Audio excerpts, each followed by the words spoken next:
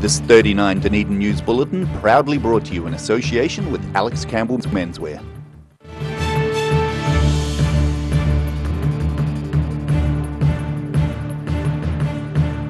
Tonight on 39 Dunedin News, a young man appears in court charged with murder. We have the latest from his hearing. We meet the local academic who's been awarded $500,000 for research that could change lives. And health in the Pacific is getting special attention over summer as part of a career development plan.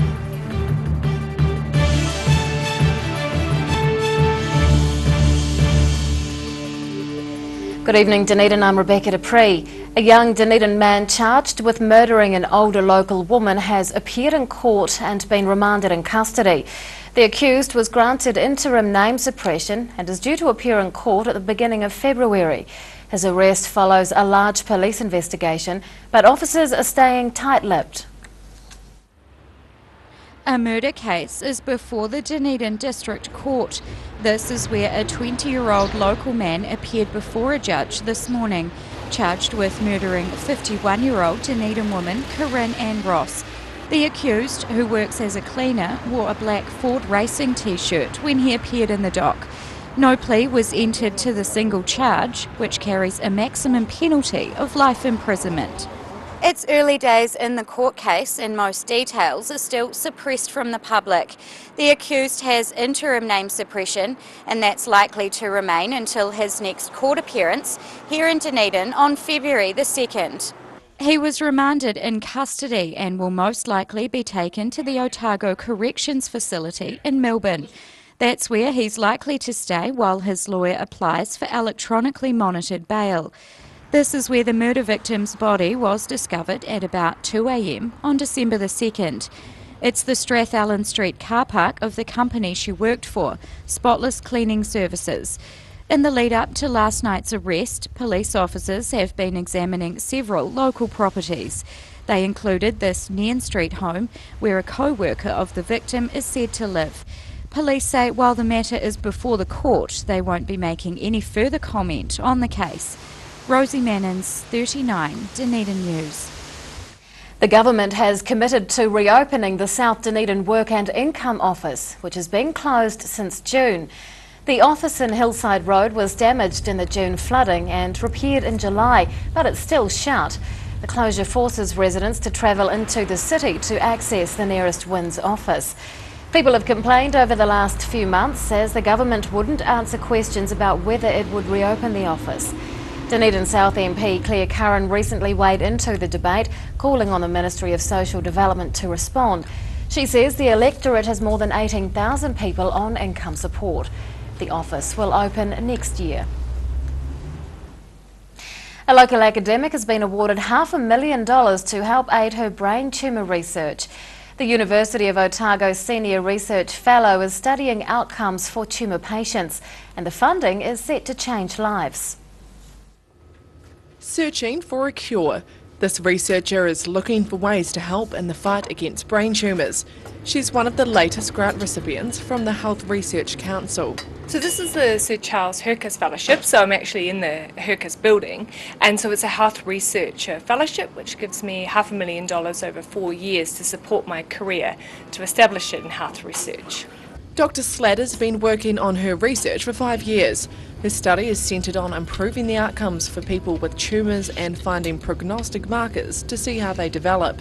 A large proportion of it is trying to understand why some people respond very well to the current therapies that are in use and some people don't. So the idea is that we use a lot of genetic tests to try to group tumours and to get a greater understanding of who will benefit and who won't, and try to suggest new therapies for those that don't currently benefit. This is the only research of its kind to receive funding from the Health Research Council.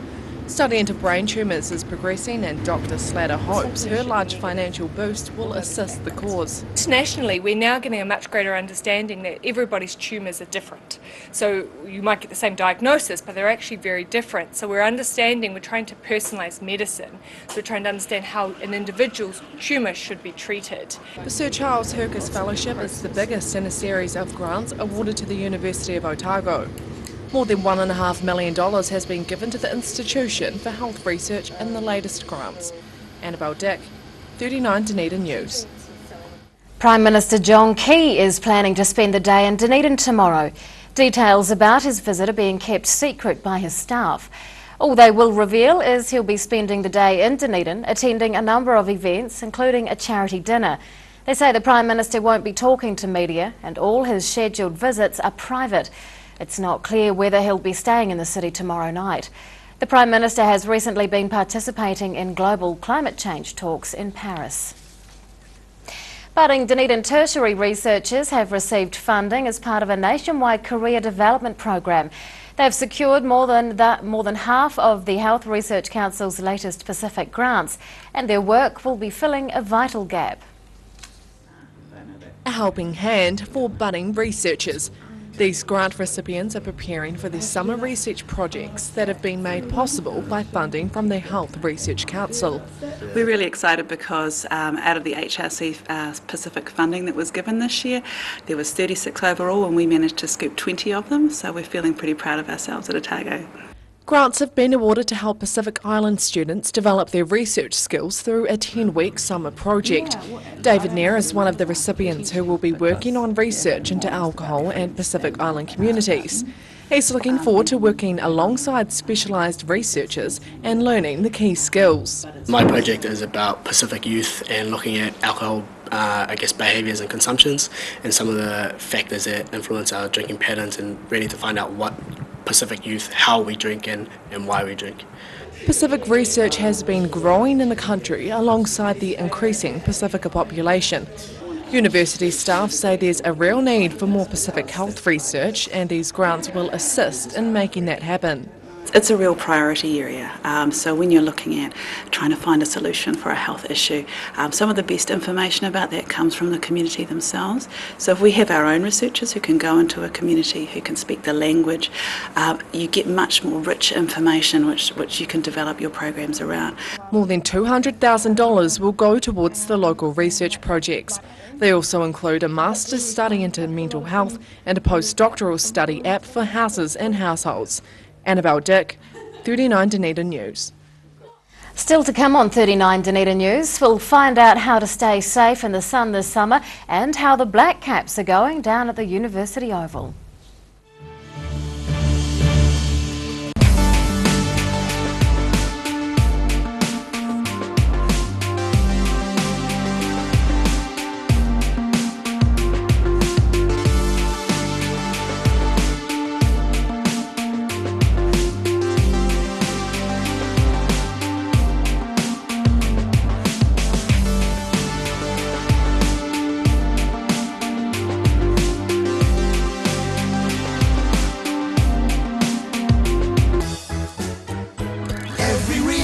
Every season, we're proud to dress the region. Alex Campbell menswear, it fits.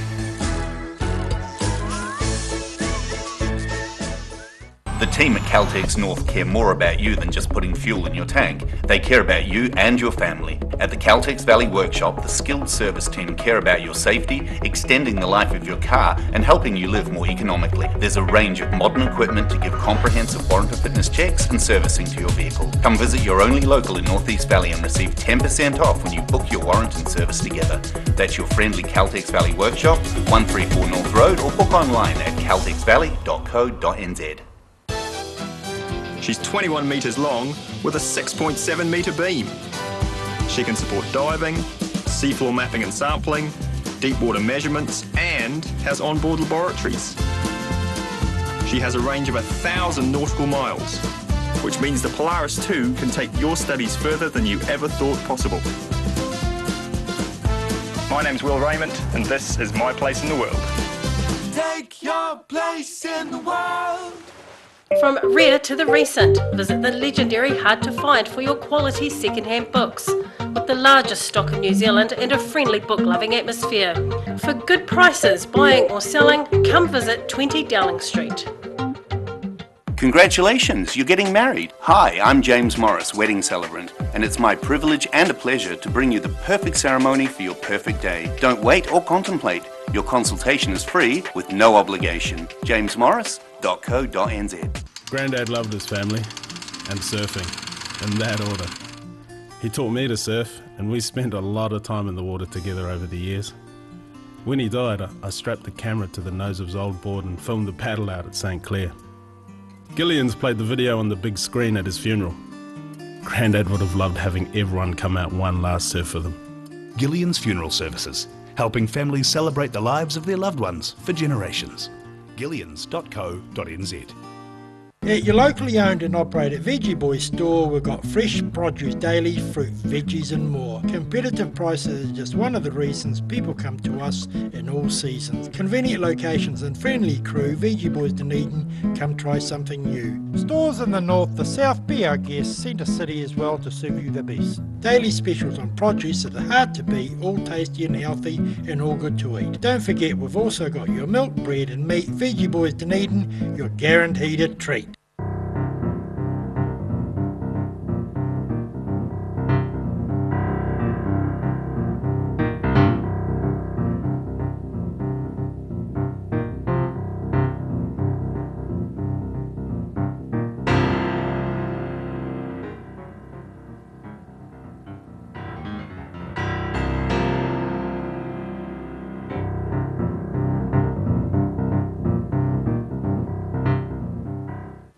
Pellet fires are growing in popularity in Otago, with people who want a clean and efficient form of home heating.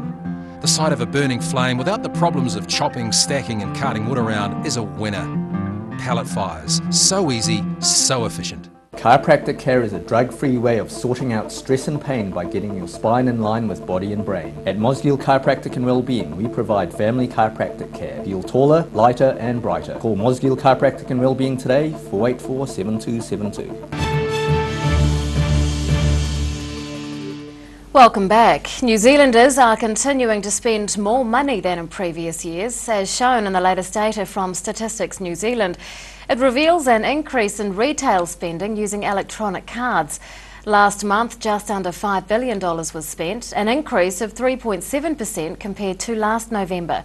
The rise follows a static result in October and a smaller increase in September.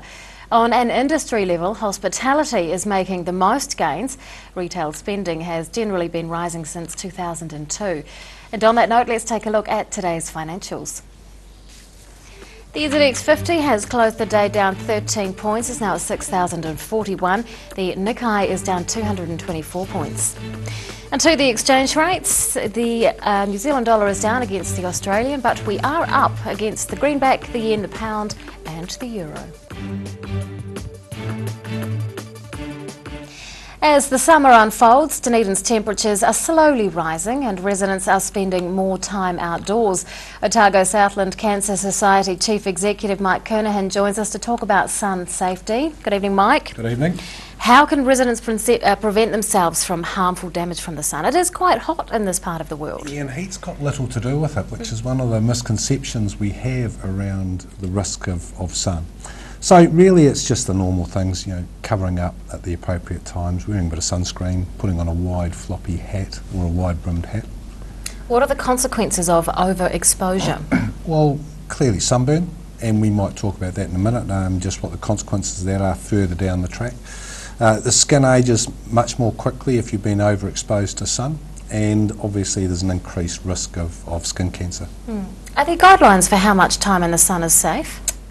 Yes, there are, and it's all to do with the UV index. So the UV index starts to rise in September, peaks in January and is back down to quite low levels by the beginning of April. So in this period which we're in now, the UV index can get quite high, and whether it's warm, cold or whatever it is, if the UV index is high, then we are very much at risk of getting sunburn. What are the key messages that the Society is promoting this summer? Well, we've already talked about it. It's the old slip, slap, slop and wrap, and so I've talked about the clothing, I've talked about the wide-brimmed hat, using sunscreen, put on some sunglasses, and if we do that typically between 10 and 4 during the summer, round about January when they're really high, you might want to extend that a little bit later, 4:30 maybe, but typically between 10 and 4, if we're looking after ourselves and covering up appropriately, then we should be okay. Do we have lower rates of skin cancer down here? No, Some we people don't. would think we would because it's colder. Exactly, and that's again one of the misconceptions. No, it is all about the UV index.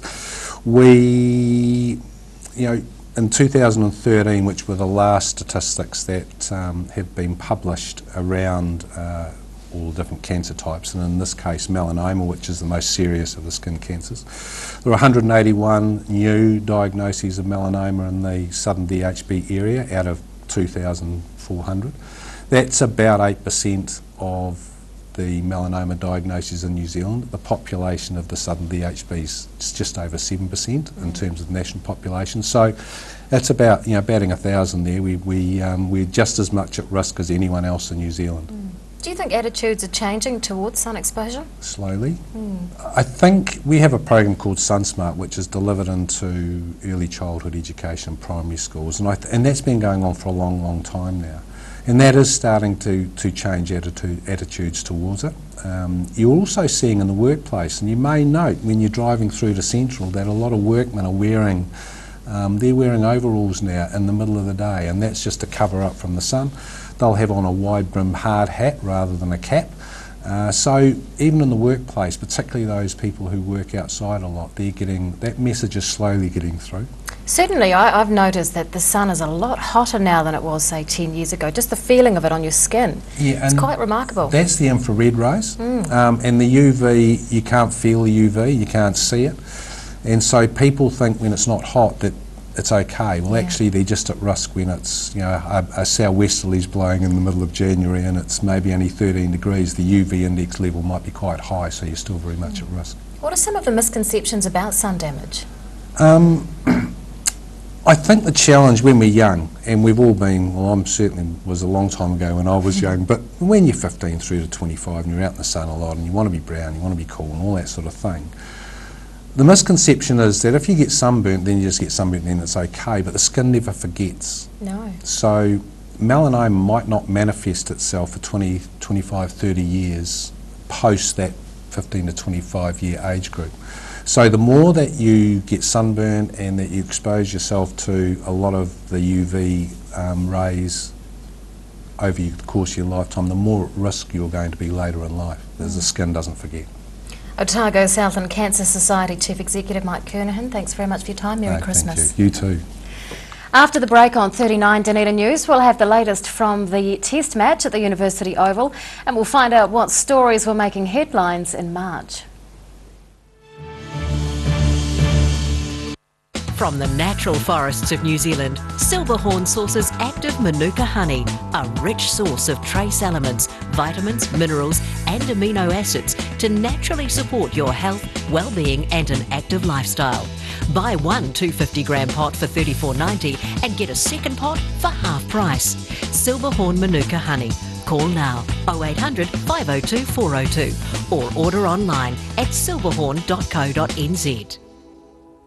Here's something else to look forward to sinking your teeth into every weekend with the Otago Daily Times, the Weekend Mix, your guide to what's hot in fashion, entertainment, food and more.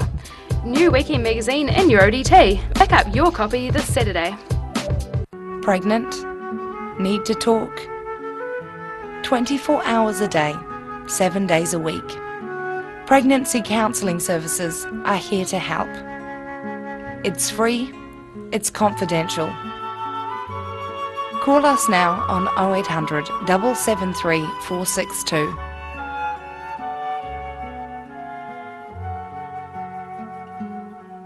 McClellan Refrigeration is your one-stop shop for heat pumps in Dunedin. We have a range of heating, air conditioning and refrigeration solutions. We also have 20 years experience. McClellan Refrigeration, call us on 477 0088. Hedges are something we almost take for granted. A good hedge needs regular maintenance to look its best and to add value and character to your property. For all your hedge care needs, call the team at SGC Services on 0800 783 453.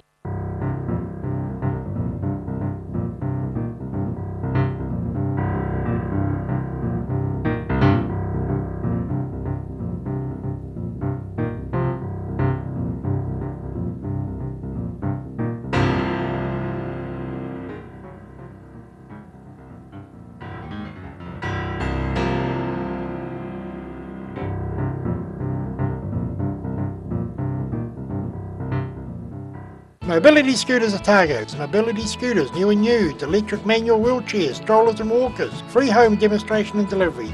Call Tony on 03 455 2875 or visit our showroom, 211 Canudwood Street, opposite Westpac. From rare to the recent, visit the legendary Hard to Find for your quality second-hand books. With the largest stock in New Zealand and a friendly book-loving atmosphere. For good prices, buying or selling, come visit 20 Dowling Street. Mosgiel Mowers Plus can help you with products to make your garden maintenance jobs easier. Lawn mowers, ride-ons, chainsaws, line trimmers. Sales and service are our specialty. Mosgiel Mowers Plus. Phone 489 3572 22B Gordon Road, Mosgiel. Every reason, every season, we're proud to dress the region. Alex Campbell Menswear, it fits. The Good All, it's all about our customer care, great food, great coffee, and supported by some awesome staff. We think it's very important that the customers, when they come in here, have a good experience and leave wanting to come back. And I think in a nutshell, that's what the Good All is all about.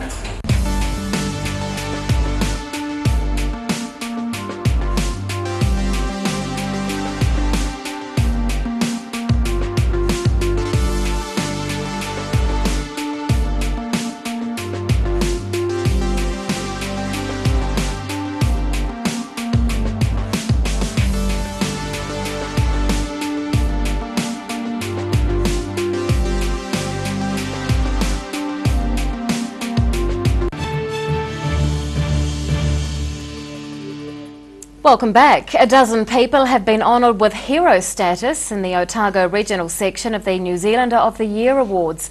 The 12 local Hero Award recipients were revealed at a ceremony in Dunedin last night. Among them was Taieri pilot Graham Gale, who's in charge of operating the Otago Regional Rescue Helicopter. Local magician and service station operator Jonathan Usher was also honoured for his extensive charity work. And other heroes from Queenstown, Wanaka, Alexandra, Kakanui and Oamaru. All recipients were nominated by members of the community. The Black Caps are in a strong position as they near the end of the first day in their test against Sri Lanka at the University Oval. Just a short time ago, Martin Gupta was closing in on 150. He opened with Tom Latham after Sri Lanka won the toss and elected to field first. Captain Brenda McCullum made a quick-fire 75 in front of a crowd of thousands. Forecast rain hasn't eventuated to the delight of local fans. There were just over 10 overs left to go in the day, with the score nearing 400 for 6. Well, it's now time to take a look at what was making headlines in March. Residents were involved in several large conventions and social gatherings in the city. An attack on wildlife prompted a recovery effort, and tertiary students partied in public. Catching a wave. Local surfers gathered to mark 100 years since the city was visited by the Hawaiian man credited with the sport's development. The Duke Longboard Festival at St Clair also attracted dozens of spectators. We thought it was a fitting thing to do instead of celebrating a war, to celebrate something that was really a gift to the nation of New Zealand. Local self-described geeks and pop culture enthusiasts dressed up for the annual Armageddon Expo. It was the third time the event's been held in Dunedin, giving locals a chance to express the nerd culture through cosplay and gaming.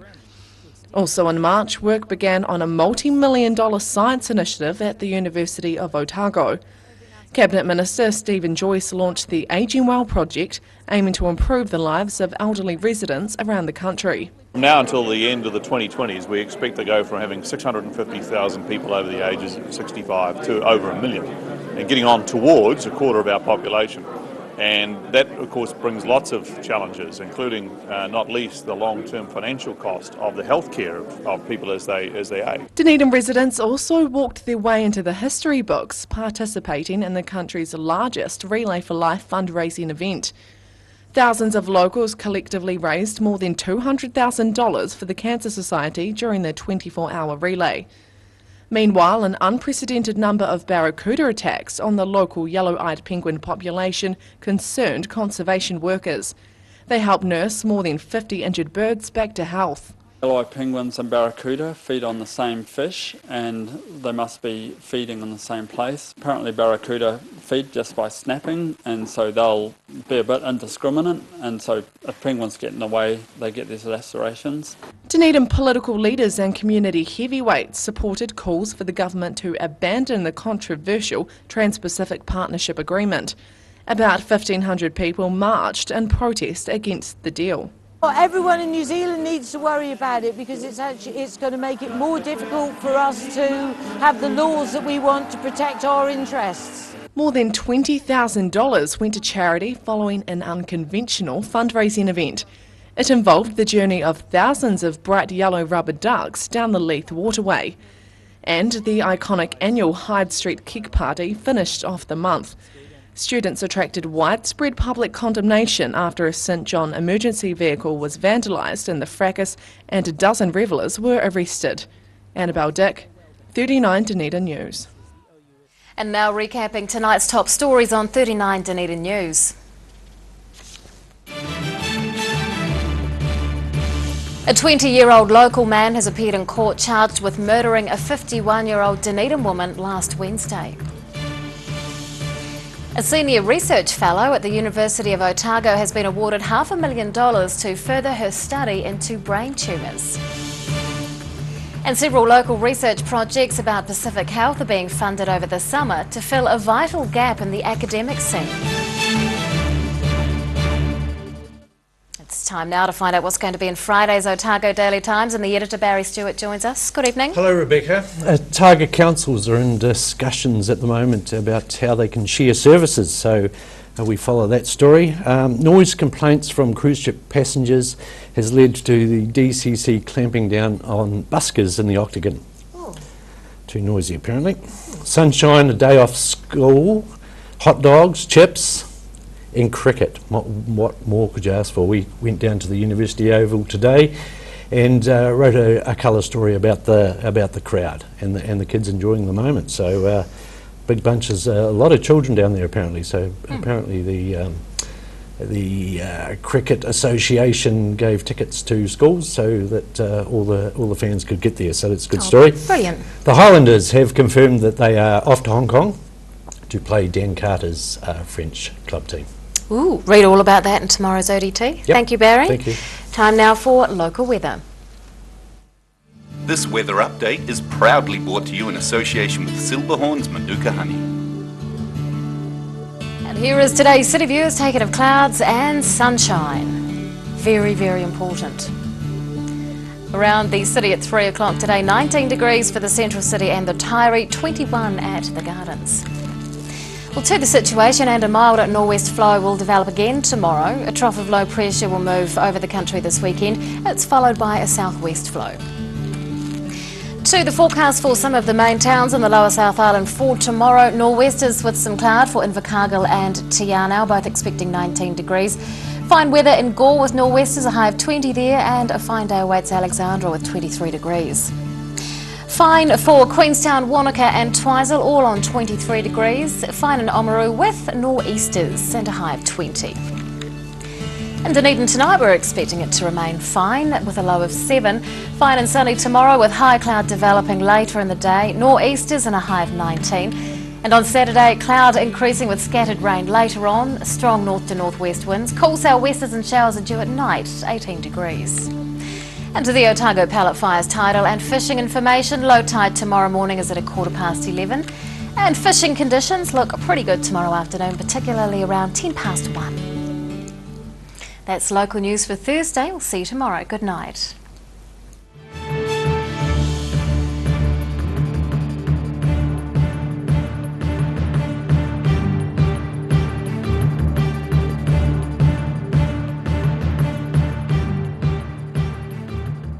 This 39 Dunedin News Bulletin proudly brought to you in association with Alex Campbell's Menswear.